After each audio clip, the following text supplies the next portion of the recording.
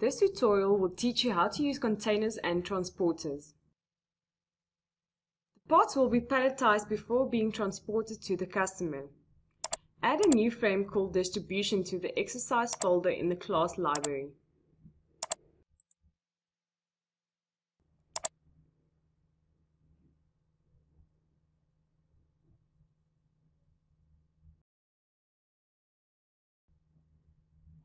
The line for palletizing will be built and tested first. We will use transfer stations in this tutorial.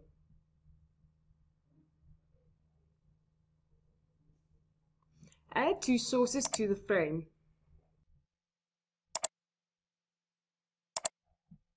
Name the first source pallet source.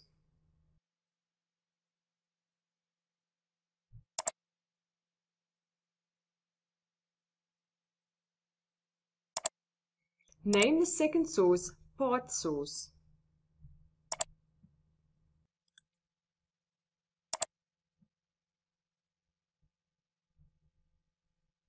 Add one singleProc and one buffer to the frame.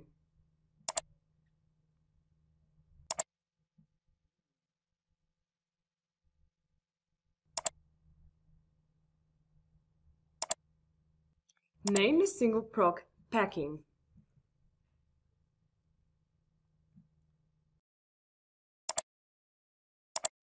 Add a line object.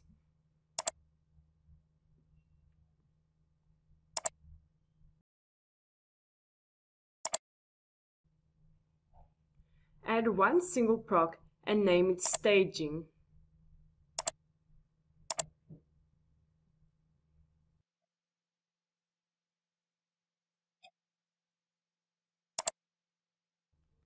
Connect the objects as shown. It is very important not to connect the parts of the pallet line.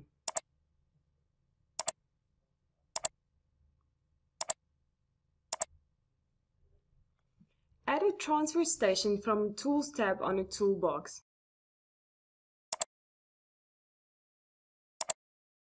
Do not connect this object to the other objects. Drag and drop the buffer onto the transfer station. Ensure station type is set to load and part station is checked. Drag and drop the line onto the transfer station. Ensure station type is set to load and target station is checked. Enter the sensor position as 2. Double-click the transfer station. Ensure station type is set to load, parts from is set to buffer, and target is on is set to line. Go to the Advanced Attributes tab.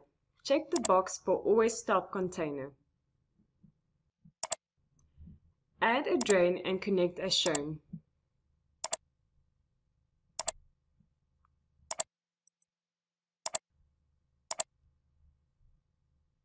Add an event controller. Reset and run the model.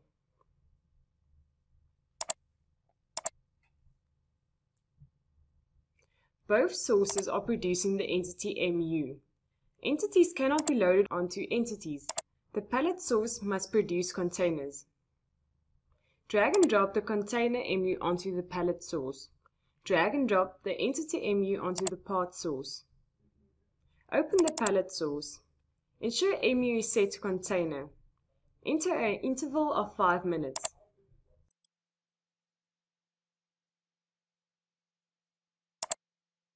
Double-click on the part source. Enter an interval of 3 minutes.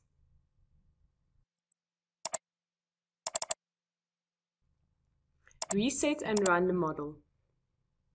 Notice the difference between the MUs and that the entities is loaded onto the container. Stop the model. Delete the drain.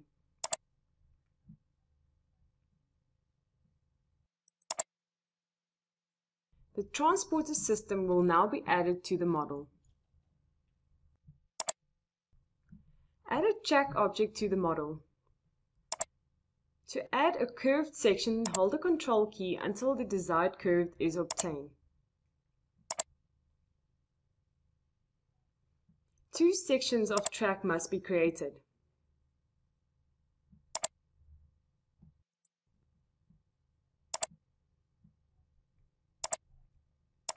Connect the sections of the track using the connector.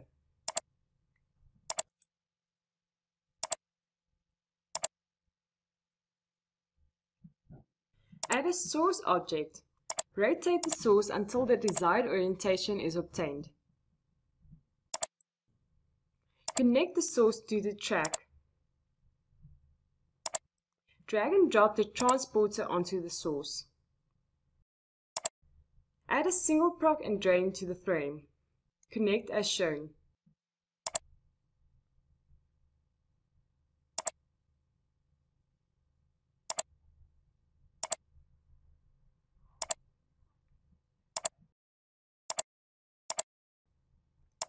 Rename the singleProc as shown.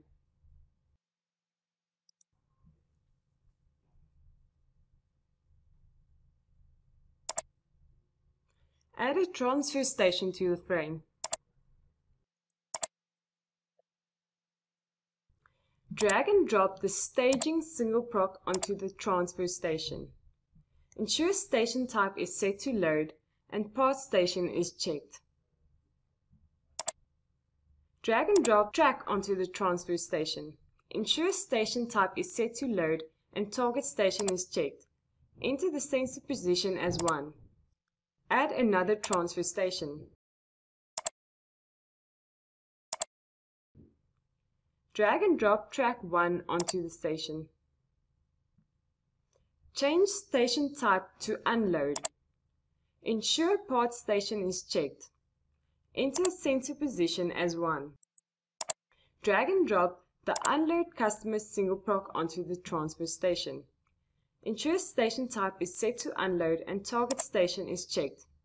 Open the transporter source. Change the time of creation to number adjustable. Change amount to 2.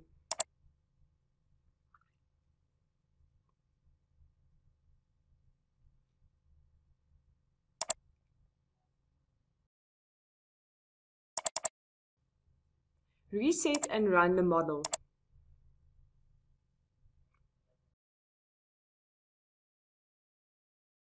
The transporters do not wait at the load points for parts. Instead, they travel on the track. To stop this from happening, double-click on the transfer station. Go to Advanced Attributes tab and check the box for Always Stop Container. If Always Stop Container box is checked at the load station, the same box cannot be checked at the unload station.